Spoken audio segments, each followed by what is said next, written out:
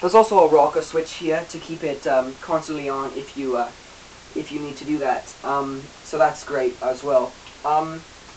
This is a QD mount, so it just screws on with these two little screws.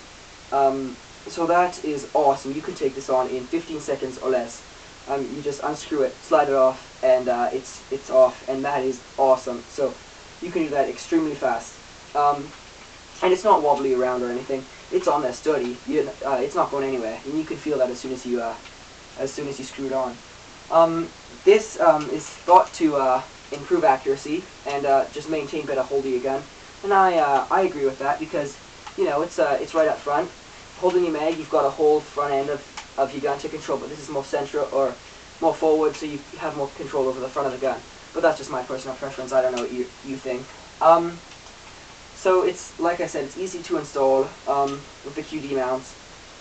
They're really handy, and on to where you store the batteries. Now, I'm ashamed to say I had trouble with this. I put the batteries in the wrong way, but they're just, you unscrew this green knob at the bottom, and then you put in 3 batteries. The batteries are called CR123A batteries, and they are actually included in the package you get this with.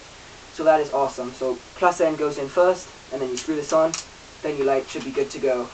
Both lights good to go. I think that's about all I have to say about this awesome attachment.